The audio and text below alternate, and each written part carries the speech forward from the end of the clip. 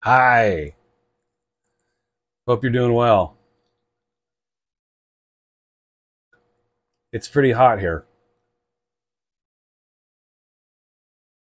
Heat Dome.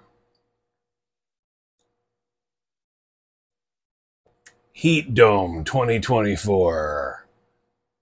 That's who I'm voting for president, by the way. Heat Dome 2024. Put it on your ballot, bitches. So I'm going to talk about a couple of new and newish things. This is a record I bought recently, and it came out, I think it came out last year, but I missed it. And I'm going to talk about it. Most of the stuff I'm going to talk about are movies, though, and I'm just going to talk about a few things. This will be a relatively short video, but I picked this up just because I thought I think it has a fun cover, and it definitely has a fun track listing. And it's this Circo Loco Records. It doesn't really have a title anyway. Now, if you were to look at this cover, what kind of music do you think it would be? I mean, you'd think it was like Insane Clown Posse or something, right? You think it was like ICP, motherfucker. Yeah. You think it would be some Juggalo bullshit. But it is not some Juggalo bullshit. I mean, it could be if you really wanted it to be and you wanted to stretch your imagination and pretend. It could be, but it's not. Some of you might recognize this. This is Rockstar, and they are a video game company. And they put this release out in tandem, in partnership with Circo Loco. Never heard of that. I've definitely heard of Rockstar. Rockstar has produced games like Grand Theft Auto and Red Dead Redemption and some others, but those are their two big franchises. I thought it was interesting too. This guy, I think he's like the senior VP of Human Resources or something. I'm not going to name his name, but he's bought a number of records from me over the years. He always buys great shit too. So I wonder if he had something to do with this release, because what you find on here is some really fantastic techno music, and I will show those names. Sorry for the glare. I still have my shrink on it. I'll just read it. You get the Ghostbusters, which I think, I'm not entirely sure who that is actually. Let me see. Oh yeah, Konstantin Kunst. That is a dude from Ketten Karussell, from Giegling. And I love me some Giegling. I've mentioned Giegling before. They are a German label, kind of a mysterious label that just puts out great shit. They put out a lot of electronic stuff. That's all it is. It's techno, it's house, it's ambient, it's experimental.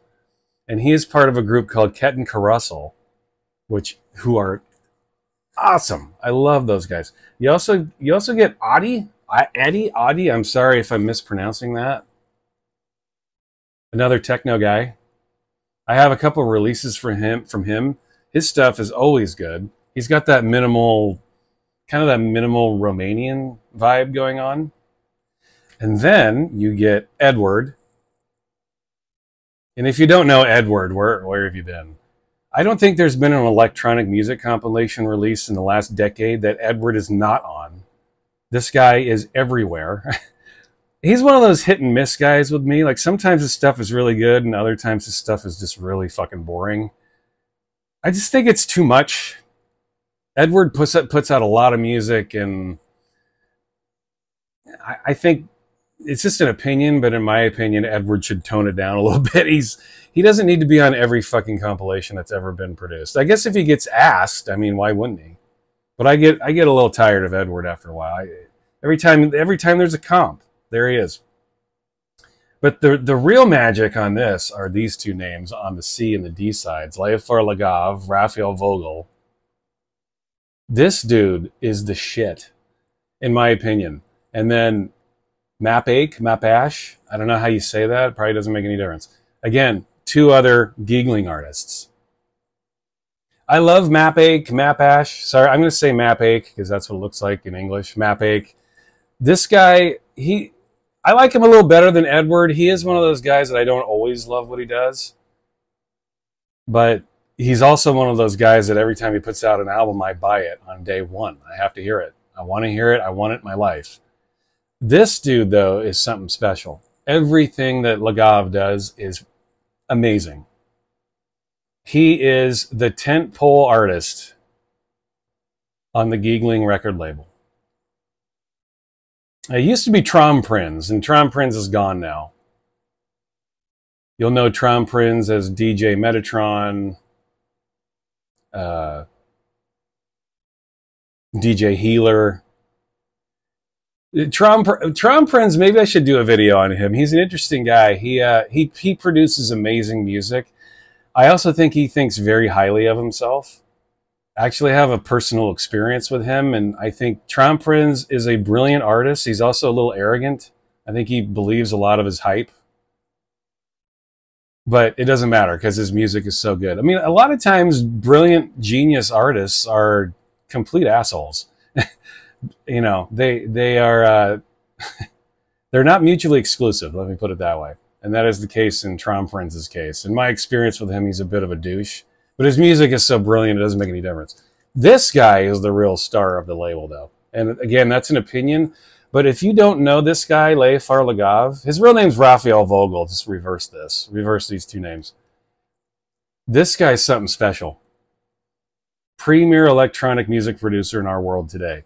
I don't think they come any better than this man. Anyway, I saw this. This came out last year, maybe even the year before, and I totally missed it. But I think I was just searching for Leafar Legov tracks, and I noticed that he had put a track out on a compilation, and when I clicked on it, it was this. So this is excellent, man. Just really deep, soulful house and techno. Awesome. The lineup of artists on here is unstoppable. There's some serious talent on this double pack. And don't let this cover turn you off.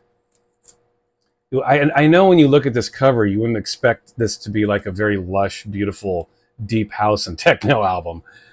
You might think the opposite, but it is. It's a really good release. By the way, grown adults being afraid of clowns, really? I don't know. I don't get this. Are people still afraid of clowns? Guys, men and women, this is just some angry dude with a bunch of makeup on. You know that, right? They're just trying to hide from their anger. I've never quite understood the fear of clowns. I don't get that. I just see clowns as being sad, pathetic old bastards who are trying to hide their true selves. I mean, if you're scared of that, how are you not scared of half of Hollywood? People like Will Smith. I mean, those people spend their entire lives trying to cover up the scumbag, aggressive asshole bastards that they are.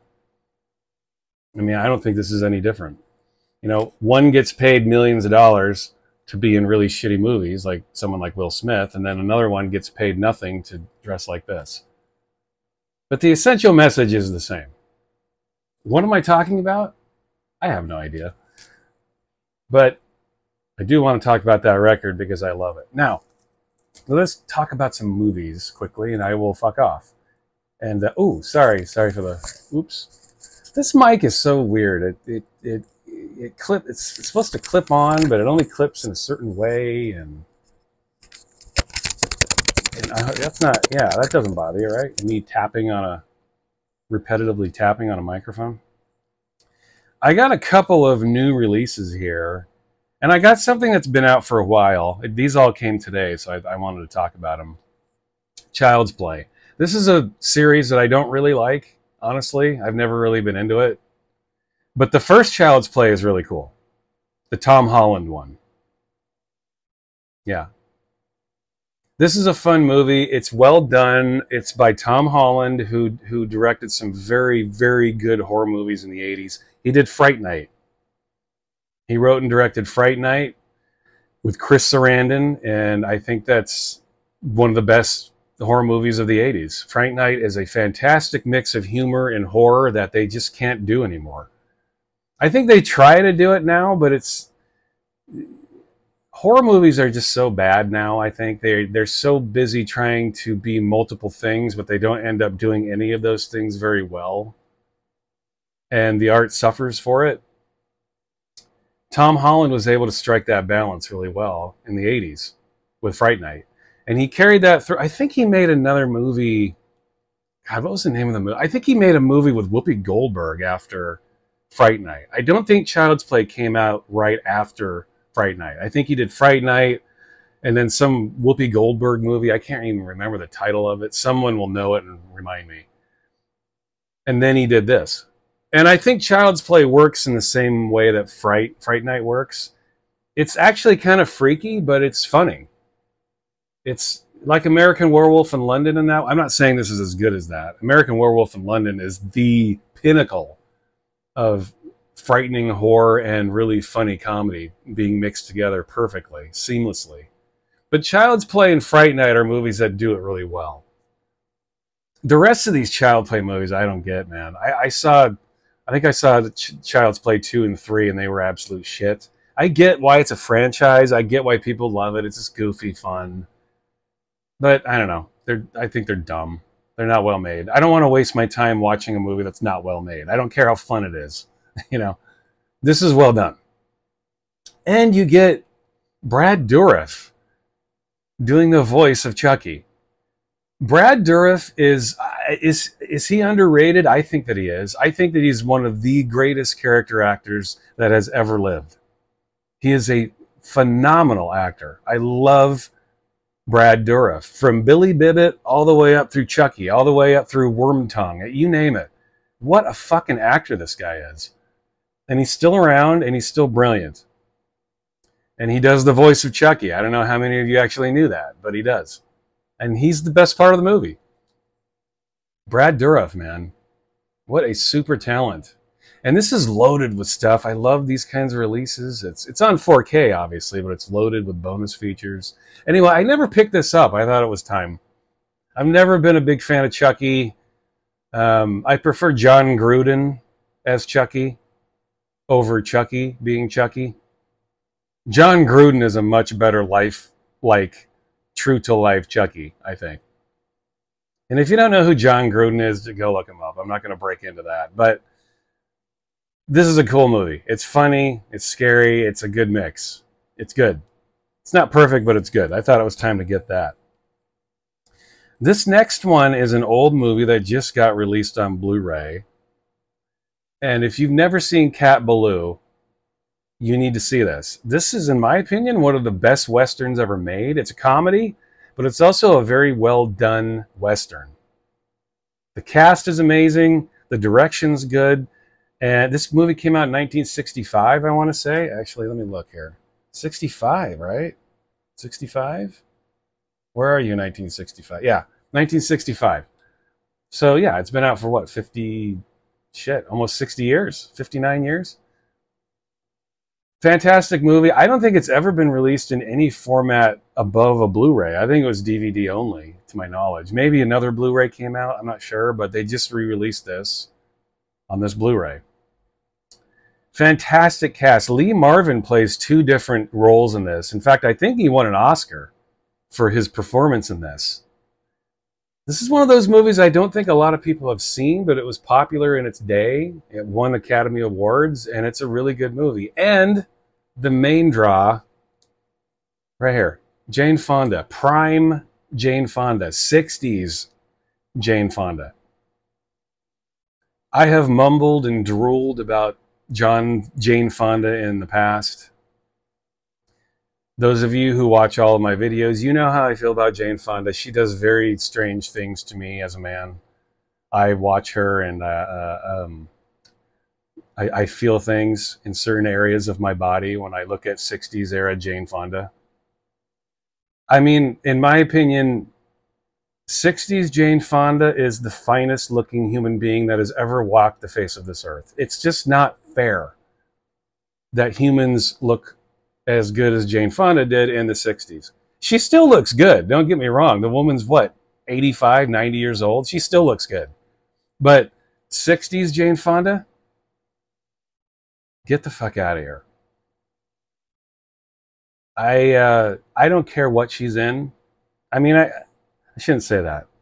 I do care what she's in. Like, you know, if I could watch any 60s movie with Jane Fonda, I wouldn't say I would just watch any 60s Jane Fonda movie. If I only had one to live with, it would be Barbarella. And you know why. People, you know why. Don't pretend you don't know why. Jane Fonda is the finest looking human being that's ever walked this earth, and it's not fair. And that's all I have to say. If you want to see Jane Fonda at her very, very extremely hottest point in her career, wearing cowboy gear, look no further. You could turn the sound down and watch this movie.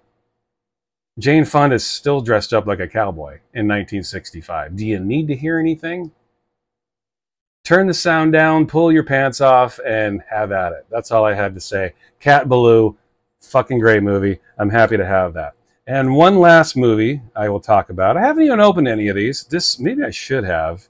This is kind of like a bomb-ass box release, but American Gigolo. That's right. Old Dickie Gear getting his dick out. American Gigolo. Now, do I like Richard Gere? Come on, no. I think he's a bore. But if there's any movie that you're going to watch Richard Gere in, it's American Gigolo. Why? Because of Paul Schrader. Paul Schrader did this movie. You know who Paul Schrader is. I hope you do. If you don't, you have homework to do. Paul Schrader is just one of those guys I have the deepest respect for. He is an immensely talented writer. He is also a very good director. I don't think he's as good a director as he is a writer, but that's okay. His subject matter is so off the wall, so original, so different, so unique, that even his shortcomings as a director don't really hamper the entertainment of what he's written. The guy is a great writer. And I'm not going to list all of the great movies he's written, but he is a master screenwriter. He's a master storyteller, and this is one of his stories, American Gigolo. If you've never seen this, I highly recommend it. This is a really cool movie. This is where Richard Gere burst onto the scene. This is where everyone became aware of Richard Gere. This is what made him a household name, American Gigolo. And I don't remember the year this came out. I want to say 1980, but I feel like that's not right. As you know, I'm not always correct with years. I don't see a year on here. Late 70s, early 80s, this came out. Really cool movie. Interesting, intense. It's a typical Paul Schrader type fare. I think a lot of people will be very uncomfortable watching this movie. I love those movies. I love discomfort. I love being uncomfortable. Anyway, and this is in glorious HD 4K Dolby Vision goodness. I can't wait to bust this open. As I already mentioned, I'm planning on watching Bound tomorrow with a friend of mine. It's my birthday tomorrow, and we're going to celebrate by watching Bound. But at some point in the near future, I'm going to revisit this. I haven't seen this in a long time. So at some point in the next week, I will be watching this. And I will be definitely watching this. And I will be watching Chucky. And you should too. Why not check these out? I hope you guys are surviving. I know it's hot as a motherfucker in this country right now. It's not so bad here in the Northwest. It is pretty warm here, but I know a lot of you are probably suffering through some serious heat waves. If you live in the Midwest or on the East Coast, you're probably getting hit pretty hard. So hang in there. I hope you guys are doing well, and I will talk to you later. Bye-bye.